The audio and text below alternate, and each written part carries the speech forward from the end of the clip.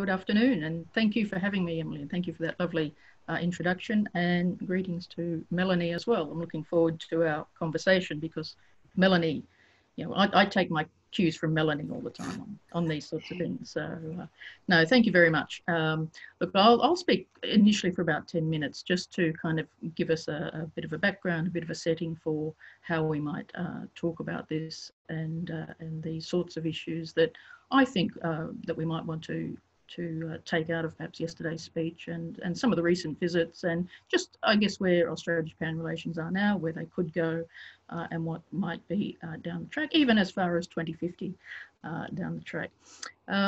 So we can start with that, I guess. Excellent.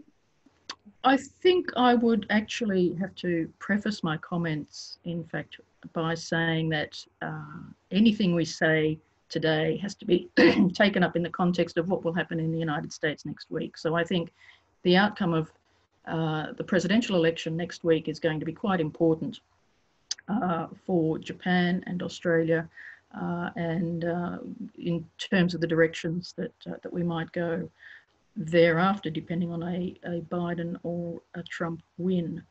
So with that caveat underpinning all the things that I might want to talk about today, I guess with Suga coming into to take the reins of power after Abe, it was in the end no real surprise. I mean, to talk from my Japanese politics background, it was a little bit of a throwback to the 1980s factional politics. So I guess anyone interested in how this is going to go is really going to have to come to grips with the factional politics of the LDP again, which really came through in his support and in his re-election. So that would be one thing that I would say.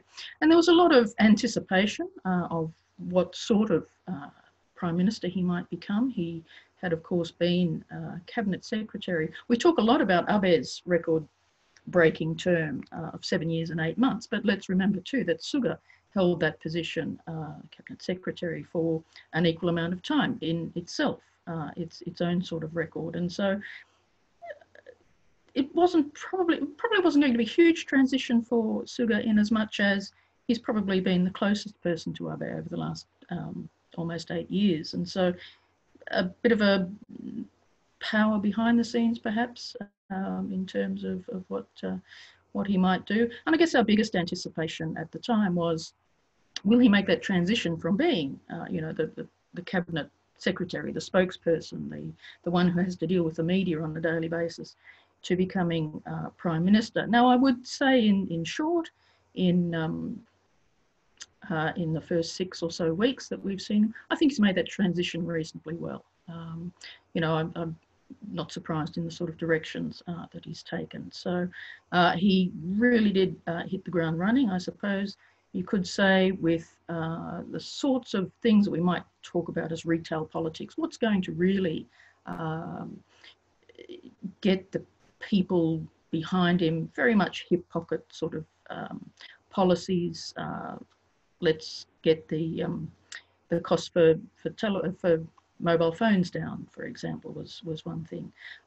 He was very quick to move on what some people saw as a positive, infertility being available, infertility treatment being available on the National Health Service. Others saw it as a cynical move to try and, improve Japan's ever decreasing birth rate. So that's a few pluses and minuses on that one. His cabinet, I suppose, from an advancing women in Japan perspective, was somewhat of a disappointment, with just 2 women in cabinet positions, Hashimoto Seiko continuing her position and Kawakami returning to Ministry of Justice. The rest, again, very factionally divvied up. So after we got through that first little bit of planning, expectation and running through, it was a matter of seeing where he was going to take these issues, and everything that hangs over, or what hangs over at the moment, is the response to COVID, or the coronavirus, as we continue to call it here in Japan, and how that's going to be dealt with. I sense a kind of, we're going to have to get used to living with corona shift in from the government, rather than aiming for any sort of elimination and so on. I just see that there are incremental moves almost on a daily basis now to kind of get used to it and work with it. So what Suga intends or anticipates to do with the COVID response, although it's on top of his agenda, will be an important one for us to look at and consider. In these first month or so, of course, if we turn our attention to Australia specifically, we've had some really interesting movement on that front. We had the Quad meeting, of course, between the United States, Australia, Japan, and India. Now, this has been a long-held dream of Abe, in fact, and we can go back to his 2006 book that he wrote, where he talked about building this. It was mostly with India, in fact. His first intentions were to build this kind of alliance with India. The context of that, if you go back and read the book, is in the context of how to deal with China. And it also traces back to his grandfather's ambitions in the region as well. So that's never really far away from what this Quad has been and what might be. And I can certainly talk about that a little bit more later if we need to. We then had the visit by Minister Reynolds on the defence front. So here already we can see where Australia is positioning itself. We've got foreign policy on the one hand as being a key, and building this Quad alliance. I'll use the term, as an international relations specialist, I'll use the term carefully. And what might happen in the region as a result of that.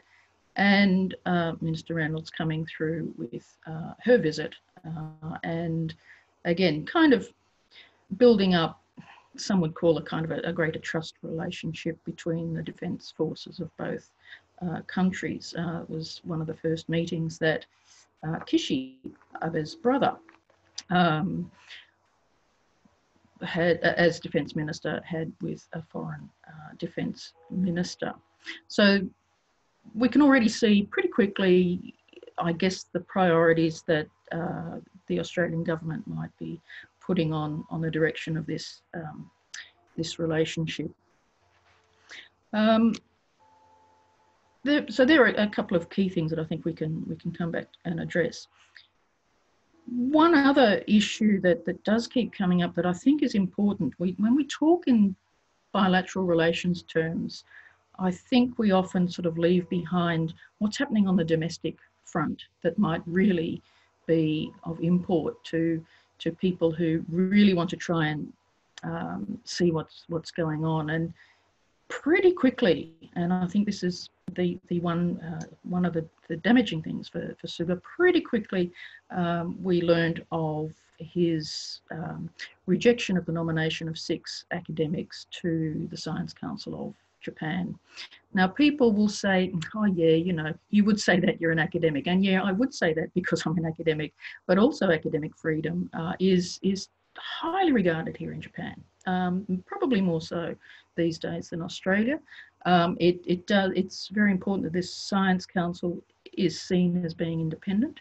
The concerns that there might be in any way, and one of the debates that's been running through the university sector in the last few years is that no university research should at all be linked to anything that might be seen as developing military potential or any of those sorts of relations. And this has become quite an issue between the university sector and the government in recent years. And now this has been compounded by 6 eminent scholars, I have to say, and I say that in terms that I do use their work, their texts in my classes.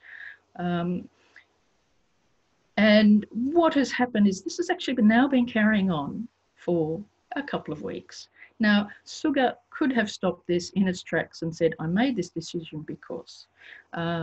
He hasn't given reasons, And so this is going to continue to fester away. And this links back, I mean, if one of the constants during the latter part, particularly of Abe's term, was just this disregard for what a lot of us would consider emerging scandals constantly.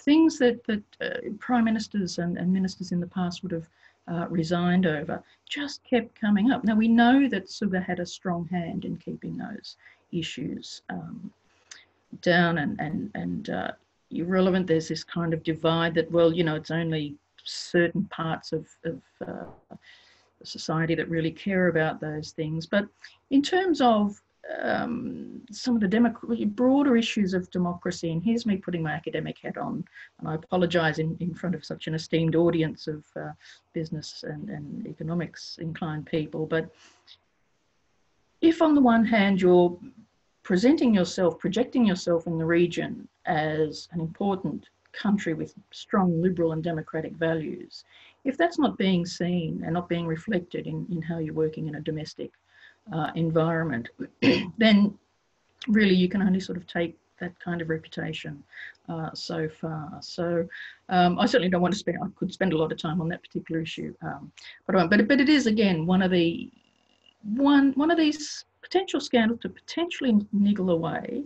I mean, it was reflected in the opinion polls very quickly. I mean, you know, his immediate popularity dropped quite substantially. So it may continue to just be there on the burner, and something we will have to be aware of.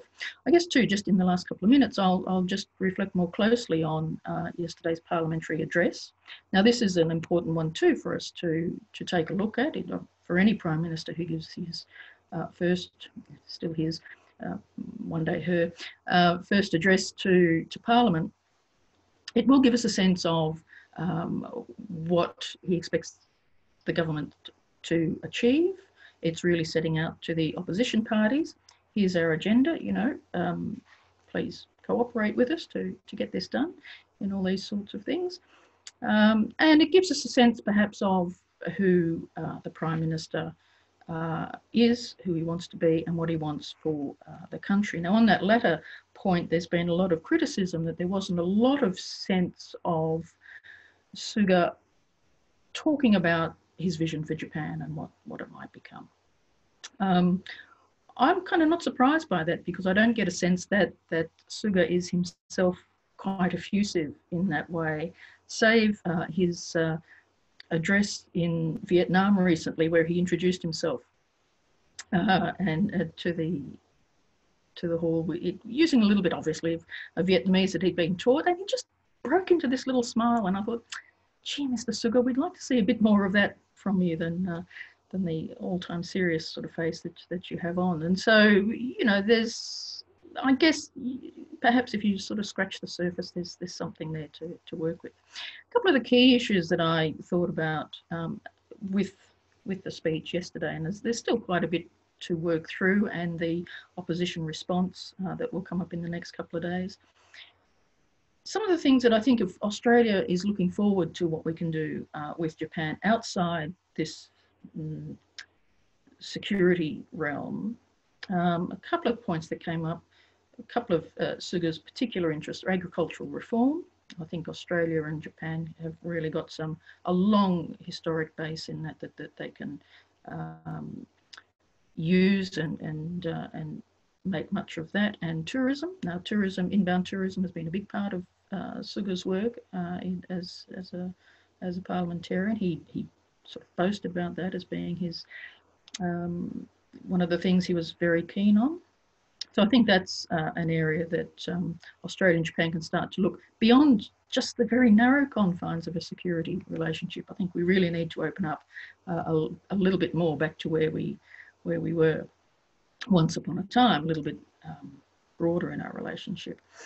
And of course, something we all have to, I think, from an Australian point of view, pay attention to is his declaration that Japan would be carbon neutral by 2050, and looking at renewables, to a lesser extent nuclear power, but the renewables. Now, I think this ought to be a wake-up call for the Australian government to continue to persist with coal and expectation. You know, China is reducing coal imports. Australia doesn't want to be left behind at this stage on what is now apparently a trend worldwide. And I think, you know, in terms of looking at the future, there are at least a couple of points that I think we can probably talk about. And I think I've come to my 10-minute intro, so I shall give it back over to Melanie. Thank you, Donna. And just let me echo Emily's comments earlier, how grateful we are for you being part of today's webinar. I know there's keen interest in Japan at the moment, and I don't think we could have timed it any better than today, given that we can reflect on the policy speech that, as you say, had a lot of issues or sort of a lot of domestic, and people are saying it was 80% domestic. Well, you can't expect in these economic times, I think, that it would be anything but still a lot of areas that I think will be interesting for Australia and Japan to consider.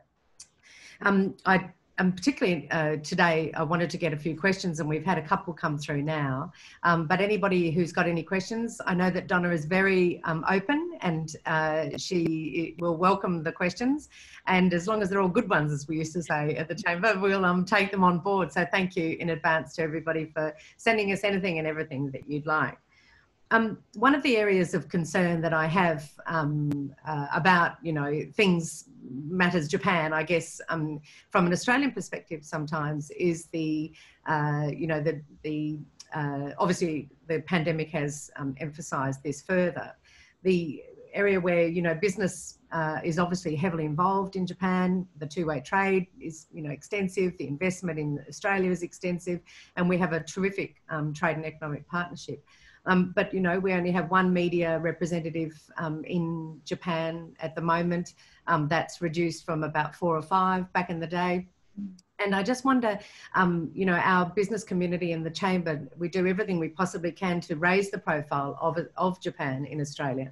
But without that sort of deep analysis, I think it's sometimes difficult for people in Australia to see exactly what might be happening.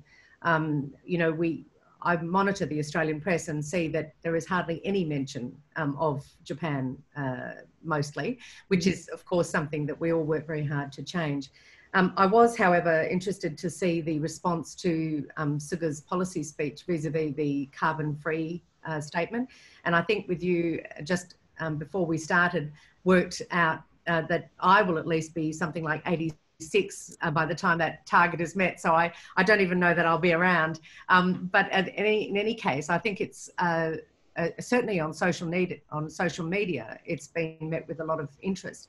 And I just see now the Fin has put up a piece where it says, with this announcement, the Japanese government has effectively served Australia's fossil fuel industry with divorce papers.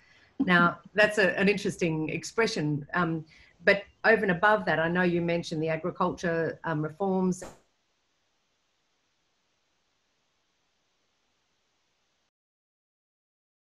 and business, you know, environment push is so interesting potentially for Japan, and also where you think the business community might come. Thank you. That's a wide-ranging question. Can I begin by echoing your concerns of the business community about getting, you know, traction in Australia about Japan these days? I mean, you and I have sort of coincidentally been coming and going from this country for about the same length of time. And, you know, I came here in the first big Japan bubble. Well, it's probably the second, literally, but in the 80s, you know, and the whole sort of, if you came to Japan to visit, and I can remember bringing 2-cent coins because they had the frilly-necked lizard, which was a huge thing, great, cheap way to sort of get all your presents done. You bring in a roll of, you know, erimaki tokage.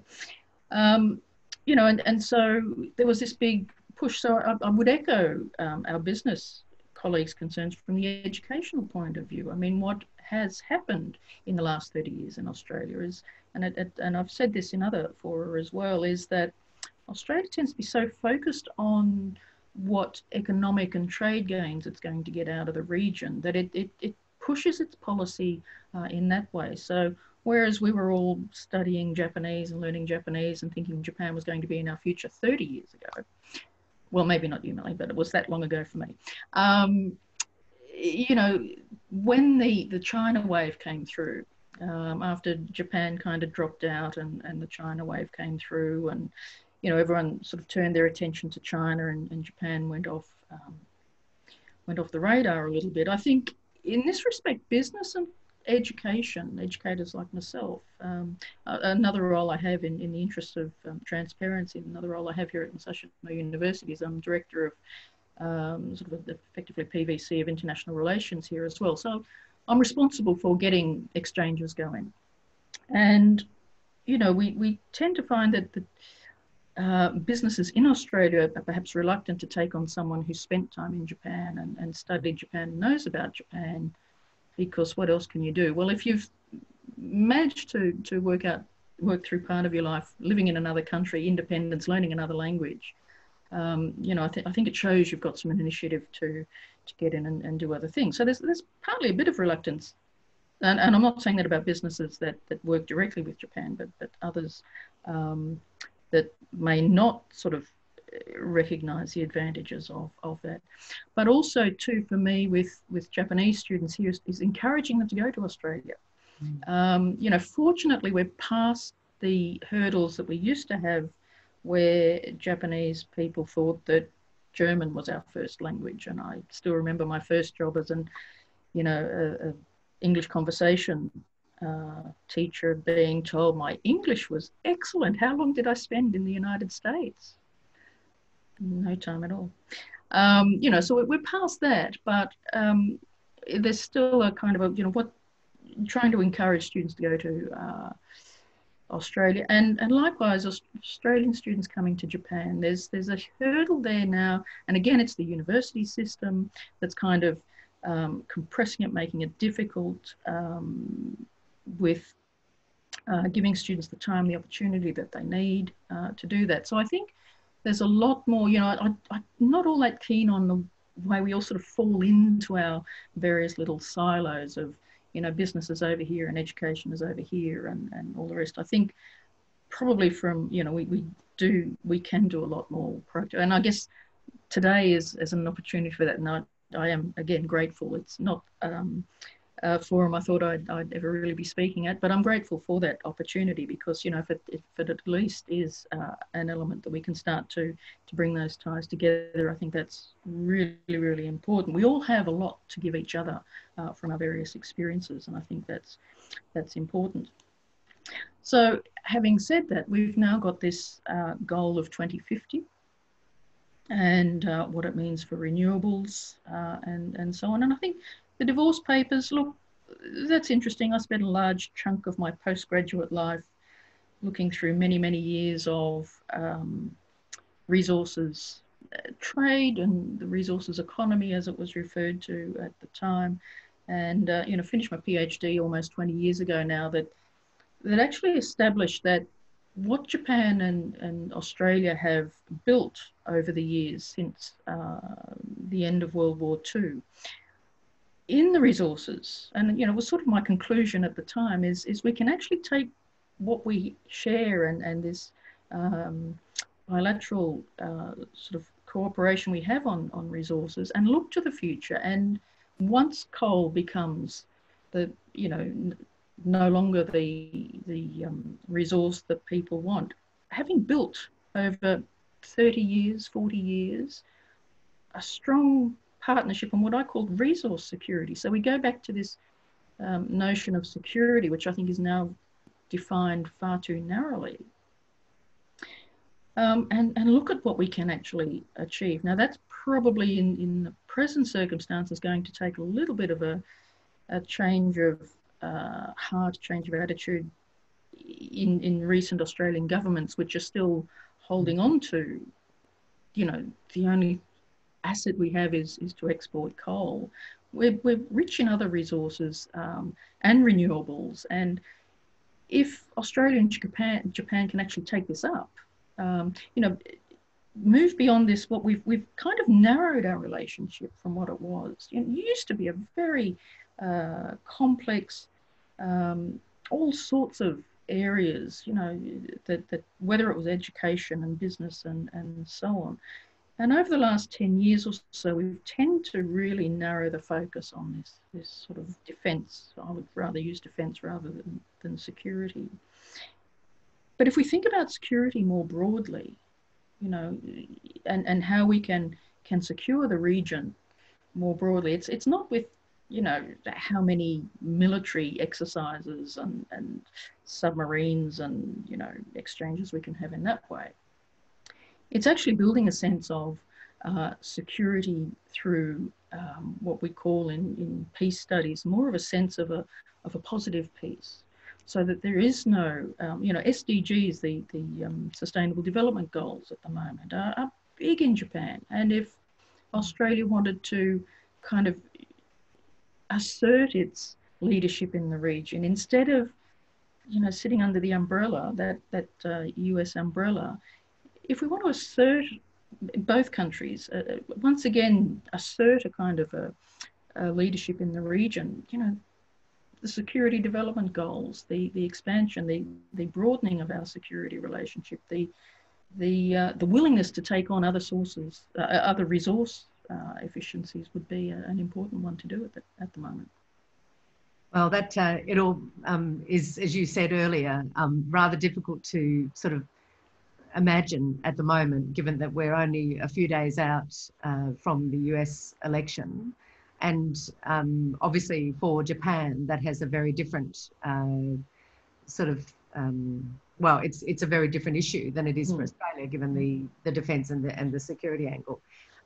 Can I ask you what you think a Biden presidency means for Japan as opposed to a continuation of the Trump presidency? A couple of Japanese politicians and, in fact, business people have said to me quite recently that they feel that even though they wouldn't say this publicly, that it's essentially probably better to sit with status quo, given the relationship that Abe developed with President Trump. Now, I mean, I don't want to give my views on that at this particular point, but at this stage, I am very interested to know, you know, whether you, like, what do you see would be the major marker of difference, at least? But I think it's probably a good time for us, should Biden win next week.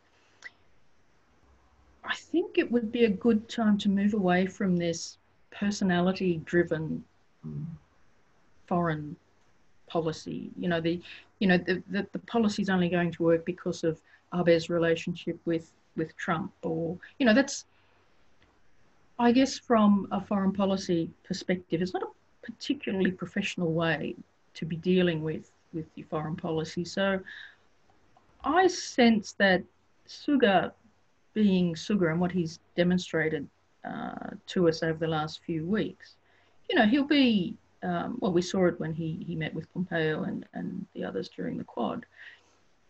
He'll see it as his duty to meet with people and talk with people. I wouldn't mind seeing a toning down of this sense of the personal is so important in these foreign policy relationships. And I think if Biden does that, Biden clearly also has a heck of a lot on his plate should he win with COVID. I mean, we can be just thankful that here in Tokyo, we're only looking at 200 plus or minus each day in terms of cases. I think probably the first year really for a new US president, for Biden, should he be successful, is really going to be about containing COVID before he can really move on to any. And I suspect there'll be a bit of a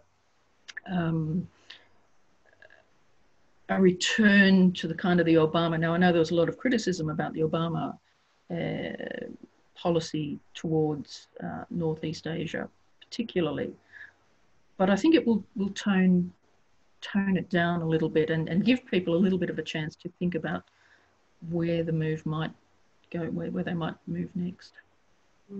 Also, I thought it was interesting to hear on some of those Sunday morning political programs that you and I love, mention of an event that took place on Sunday night, which is the sort of supporters of Abe gathering, and you know, it's always interesting to see who's attending, of course, but it sort of highlighted that potentially there might be a role for former Prime Minister Abe as a sort of an envoy, as was discussed around the time of the change. But I do note in the policy speech a very strong reference by Prime Minister Suga to the focus that he can actually handle this as well. And I guess that very quick move to go to Vietnam and also then on to Indonesia was one of those areas of demonstration. So his sort of outward focusing area will probably play further as we get past this sort of need to be domestic focused and pragmatic about what can in fact happen. You know, and I hear a lot about the shift in terms of Japan, you know, the digital transformation, the shifting in terms of the focus of the administration reforms ministry with Minister Kono, cracking the whip there, I hear. I don't know that I'd want to be a bureaucrat working there at the moment because I think they're probably very late nights on the books. But, you know, I've heard some very interesting snippets of conversation around inheritance tax for foreign residents and the like. And with Hong Kong's issues in the region, we've had an interesting question from Andrew Gauchi, who has asked that I ask you whether you believe that some of those opportunities that might play out a little bit more because of the US-China tensions in the region will be something that Suga can sort of jump on. I mean, can he, you know, make Japan more attractive destination for not only investment, because there's obviously a lot of investment in any case, but for businesses setting up here, or for the startup community, or for entrepreneurs to be working and what have you. You know, is there more room to move? And will Suga jump on that, do you think? Will he use those opportunities to his advantage? Look, there's been some indications sometimes on those Sunday morning programs that we like to watch, and some of the late night programs that I also tend to watch. But yes, with word that Seoul in South Korea is potentially the financial destination for Northeast Asia coming through, the little bit of a response that I saw to that was, well, why wouldn't people come to Tokyo? And I think there was a bit of initially a knee-jerk reaction, but a kind of, well, hang on, well, what are they doing that we can do that perhaps we can shift, you know, and make Tokyo or perhaps Osaka, you know, to be fair to our Osaka friends, one of the hubs of, you know, financial operations and so on in the region. And I think as this digitalisation push goes both with Suga and Kono, I think that is quite obviously an area, and it might come down to a little bit of lobbying from some people in the international community here in Japan to say, well, you know, if you did a few more things like this, we could actually start to make, you know, bring Tokyo back to a more central position. And so, you know, again, that's just the way we all work here, you know, chatting to people and encouraging them and saying, well, you know, while they're doing that here, have you thought about this? And it'll work its way up the advocacy as well, you know, in the true sense of the word, from business and also from government. It'll bring some interesting change, that's for sure. I had a question via LinkedIn actually from an old friend of mine who asked whether you thought that Prime Minister Suga would in any way change his view of, say, for example, previously signed agreements such as the Japan-Australia Free Trade Agreement, or JIPA as it's known. Do you see that he would take any sort of, not retrospective, but in his push to sort of have Japanese agricultural products more competitive and or more on the international stage? Is there potentially conflict for us at any point? Oh, I'm one of those academics who doesn't like to predict. I'm very reluctant to sort of forecast, but I look back to look forward. Look, again, I think part of this is, again, who gets Suga's ear and who gets to put ideas to him. And I guess I would, in this respect, sort of go back to one of my little, well, let's call it a hobby horse, I guess, from many, many years of looking at the Australia-Japan relationship in a foreign relations and international relations sense. I think, as I said before, we're closing down on what the Australia-Japan relationship could be. This focus on the Quad, this focus on security, the ministerial meetings coming in at 2+2. You know, we're having the foreign ministers and defence ministers talking and so on. Back in the old days, we had a much broader cabinet level set of meetings, almost annually, sort of shifting around to 1.5 year slots through the 70s and 80s, that really established a strong foundation for the breadth of Australia-Japan relations. It included all the relevant ministers at the time, not just, well, it didn't have security and defence ministers back then, did they? So as far as there was agricultural, you know, they were all sitting around the table at the same time, breaking off into their little groups as well, but all there. And I think this is where we sometimes get lost in, you know, a trade agreement or a security agreement or, you know, an educational exchange agreement. We tend to do them all quite separately, and I think really as we move on into further and further into the 21st century, 2050 indeed, halfway through, I think it's a time to sort of go back to having that broader perspective brought in. I know that, you know, officials on either side think, oh God, imagine trying to bring, you know, 7 or 8 ministers on either side, bringing their diaries in. Well, we can do it here on Zoom these days. You know, we don't actually all have to fly in and fly out. It can be probably easier now than it was that many years ago.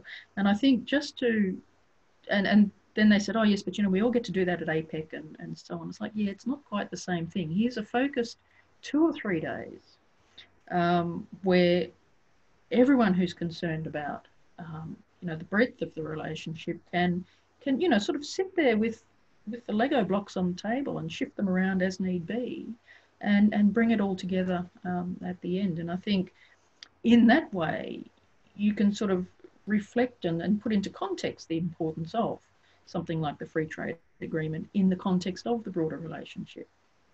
And likewise with you know, several of the other aspects. So if you can start to refresh and redo and go back to the past to bring our relationship forward, that's kind of one of the things I'd be looking at. And it brings to the point of, you know, it keeps things like the free trade agreement to the fore, and maybe he'll realise there's some significance there. He could get his family's strawberries out to Australia, you know. Exactly.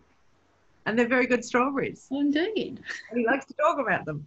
But I think that would be a terrific idea. And COVID has shown us that a virtual sort of, you know, dialogue could in fact be possible. And I'm sure there are many others who are thinking of similar issues. And I mean, back in the day, I used to interpret at some of those sessions, and I know how the logistics were really tricky. So perhaps the virtual world will allow us. And as you say, that could be something. Therefore, you'd have representatives of the business community. You could then have agriculture.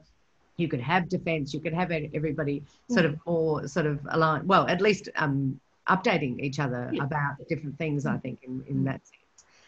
We've had a couple of questions about defence and security, and I know this is an area that you are well versed in. So I want to, I've got a question from Josh that asks, is it likely there'll be more collaboration on defence with Australia?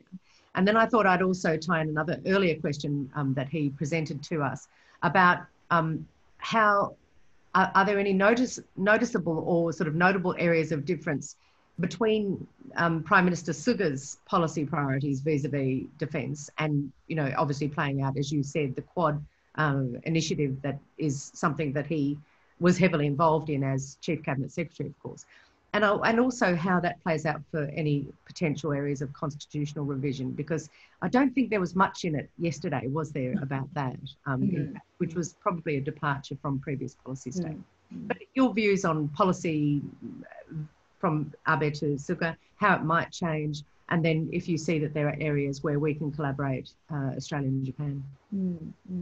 Well, Josh has got one other final question is, Japan is developing the next generation of fighter jets.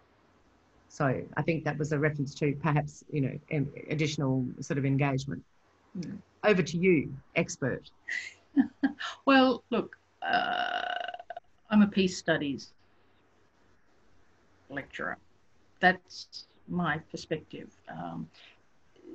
We talked just in last week's lecture about the security dilemma, and the more you build up security, the more others around you will build their security, and so you get this upward spiral constantly, about which, you know, to me leads to insecurity. You know, the more you build up those sort of security. So I think this is not a path that I think Australia and Japan should have gone down, and I've written extensively about that in other, and spoken about it extensively in other places, to the point of being almost a pariah within the community. But I think it's again, it's lacking an imagination of where Australia and Japan might have gone. It's still possible that we can in fact go there. I think, to sort of tie this into the constitutional revision, look, Suga hasn't outright said he doesn't want to pursue it, but I haven't seen yet anything from him that suggests he's going to pursue it with the passion that Abe wanted to do. And so, you know, that might just put a little bit of a lid on that. It'll keep simmering away, I think, but it will sit back for now. Do you think that group that had its meeting or its you know, gathering on Sunday night, is that a push by people to give former Prime Minister Abe a sort of a vehicle by which he can independently do this, or is the issue really well and truly over? Look, it's never really truly over. I mean, it's been there for 50 years. I mean, it's never, you know, it's never really been fully settled. Look, Abe can't. You know, I mean, sure, he's for the time being, as we understand, he's going to remain in Parliament, and he can sort of do that from the sidelines as a member of Parliament, keep pushing that sort of thing. But ultimately, any constitutional change has to come down to a referendum, and if he's not in a position within Parliament to get the numbers required to get the referendum underway, then it's just, you know, unlikely at this stage. And as I said, I haven't seen anything from Suga, but I'm not counting it out by any means, but or discounting it by any means. But I haven't seen anything that it's something that he really wants to jump in and do. I mean, if he wanted to, he could have said it yesterday, you know, in stronger terms. I think he's much more focused on some more major domestic issues. He's also positioning himself too. I think there was a sense, if you remember 6 weeks ago when he came in, we might have been having an election this weekend. There was talk of an election at the end of October. Well, clearly he thinks he's got the confidence and the mandate of the people to continue on. There's now talk that his term as president of the LDP and the next election is due in September, October next year. Now there's talk that he's not going to take this kind of I'm just the interim prime minister lying down. He's going to push forward and you know, continue. So he might take this year as a kind of getting comfortable in the position. Maybe if he comes through to another term, he might gear up with constitutional change and so on. But as I said, you know, to get back to the Australia trend, look, I think on the current trajectory, because that's kind of where we're taking things at the moment, and going back to Linda Reynolds' visit recently, there is going to be more defence cooperation. I mean, Australia is now participating with India and so on in the Quad. And again, as a peace studies, straight up, as a peace studies person, I think this is not a useful direction for Australia and Japan to go. Again, we sit in under the US umbrella on several levels. I think there are other ways that we can assert value in the relationship in the region without playing along on this. You know, Japan could quite quickly turn into a large military power if it wanted to. Australia can't. So let's not play too much in this kind of playground. Let's focus on what we can do as two long-standing, you know, countries in the region. And what are some of those things that you think we should be doing then? Well, it sort of goes back to what I talked about before. I mean, the SDGs, sure, they're kind of some United Nations. Oh, here we go again. You know, the Millennium Goals didn't work, so let's try another set. But they've been taken up by almost, you know, you see it everywhere by almost every every newspaper. And I should say, yes, my university has taken it up as well as building it into our curriculum. And there's a genuine desire on the part of people to, again, it's broadening out this idea of security, taking it back to, I mean, if we remember back in the 80s, 70s and 80s, when Japan was very much more constrained with its military, it defined security as a comprehensive security, you know, and I think I often go back to that we need to be more comprehensive in our security and ideas and what it means for building up, you know, getting rid of poverty. If you look at the 17 goals of the SDGs, there are so many there that Australia, Japan can just work on, as, you know, getting back to that good international citizenship kind of approach to the region. I think we need to turn down the temperature on the defence build up in the region, frankly, because where is that going to take us? Where is that going to lead us?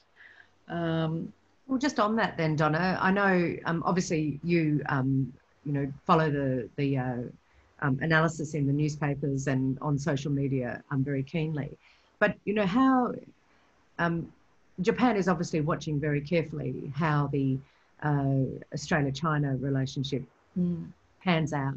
What have been your sort of reflections, or what have you seen that might be of interest to this group in terms of how it reflects, or how what does it say at the moment? Well, certainly one of the things that I have seen more and more that I haven't seen in ways previously is probably over the last 3 or so months, and I'll, you know, anyone can go back and investigate my Twitter feed because I tend to tweet these things out a bit. It's surprising in a way just how much Japanese media, and this is just the general media, is picking up on the tensions between Australia and China. Now, I think there's a couple of things going on here.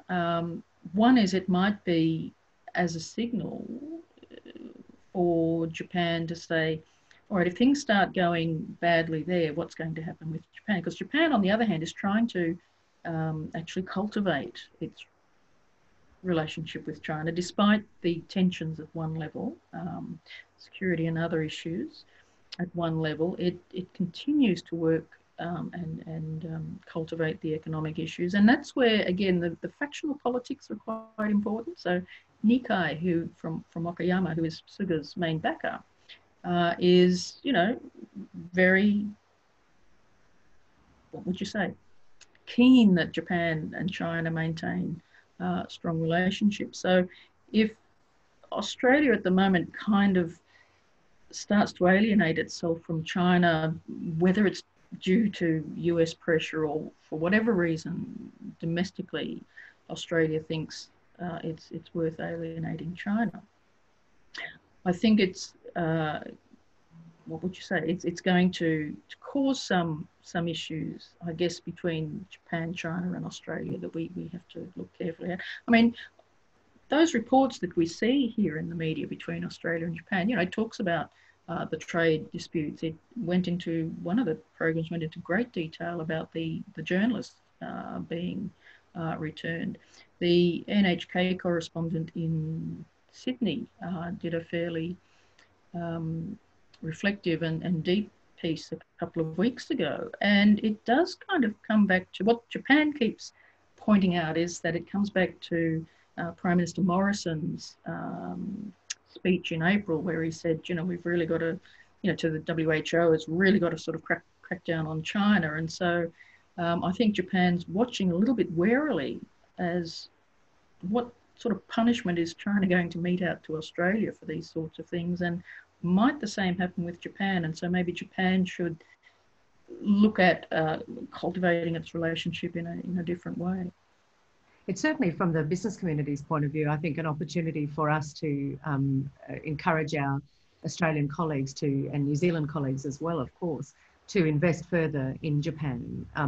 One of our issues, as raised earlier in this webinar, is the presence of some terrific Australian and New Zealand companies here, but there are many, many more who we would welcome to be part of the community. That would then, of course, demonstrate to the Japanese community that we have a broader base and that we're ongoing in terms of our commitment, etc. I mean, you know, early in the tensions between Australia and China, when it was just the barley conversation, you know, somebody wrote to me and said, could I help them find a market, you know, could I find customers to sell some barley very quickly? Well, no, because you haven't been coming to Japan for a long time, my friend. And so, and you know, you want to help people out, but at the same time, long-term focus on Japan is very much needed by not only, as you say, the business community, but also the broader people-to-people linkages, which is reflected through all of the great work that's done by Australia-Japan societies and the sister cities and states and things like that, which I guess has to just get a sense of how it can play out in this sort of coronavirus, you know, post-corona, with corona times as well. I wanted to ask you, we've only got probably time for two more questions, but I'm fascinated, as you know, about how Japan grapples with one of the major issues, you know, being demographics. I saw yesterday a great mention by the Prime Minister about the need to slow the lowering birth rate and to put in place more policies for Japanese families such that they can access paternity leave and allowances. Indeed, the infertility support, even discussion around the morning after pill. You know, those things are quite unusual for Japan to be sort of grappling with, I guess. There was one tiny reference to a policy that will be announced by the end of the year. I'm sure you saw it, how women can shine. And I quickly sent off a note saying, I think that this pressure all the time on women to shine is problematic. But do you see him being a Prime Minister that will push forward on that area, or will it be just something that plays out as we've seen it before? No, it's interesting. And as you say, shine, I'm looking at my vision here on mine, thinking, oh, I should have had a bit more light on this side perhaps. But anyway, maybe I'm not one of the ones to shine. That's probably me. Look, I have to say I was a little bit surprised when Suga came out with this infertility policy as being one of his major policies. And I thought, I wonder where that's actually coming from. But part of me also said, well, good, it's putting an important policy there up front, along with all the other things that people need to be paying attention to. On the declining fertility, look, it's interesting again in this COVID, post-COVID world, and we're seeing a lot of people who've been living and working in Tokyo and now finding that they're working online. So in fact, heck, I could go back to Hokkaido and do exactly this job, or I could go back to, you know, my region and do this sort of job as well, and it will free up time. It might, you know, the post-COVID world, if we can all come to terms with it in really positive ways, might just have people reevaluating what's important. And if young couples, for example, can move out of Tokyo and back to a larger, cheaper or more inexpensive place to live and breathe and all that, there might be some flow back on that aspect in terms of the declining birth rate. On the other hand, you know, I mean, I'm talking to students all the time in their, you know, late teens, early 20s, and they're the sort of people that these policies are targeted towards. And I have a number of students saying, well, so what if Japan's population decreases? Wouldn't that be a good thing in terms of a more sustainable environment? So, you know, I think at some point where we have focused very much for many, many years on, you know, a declining birth rate is a bad thing. Maybe at some point people are going to turn around and say, well, hang on, maybe we ought to be looking at the positives that might come out of this and how we can deal with that down the track. Well, speaking as a grandmother of three, I've sort of done my piece, I think, in terms of keeping it ticking along. But well, you've done a lot, thank you, because I'm a childless single woman. So. You can share mine. The area, I guess, of interest is how we support women getting back into, well, getting into the workplace, and maybe this post-COVID sort of environment allows, albeit that the greatest pressure on women has taken place in this time. That's not necessarily something that is just known to Japan. That's in probably all sorts of countries. But I was also interested to see when one of the earlier statements by the Prime Minister, by Suga, reference to the domestic violence issue and how he wants to ensure that single mothers are better supported. And so I think that's a sign that there are people listening. And as you said earlier, it's really who's doing that for them. I know when I spoke to somebody recently and said, all right, well, if they get the mobile phone issue up, what is next? And he said, well, it has to be the surnames that Japanese women can keep their given names, and because there's really nothing to lose, no political capital that you spend on that type of thing. So they're all good things, I think, for Japan, and will probably make people sit up and say, wow, there's stuff happening in Japan.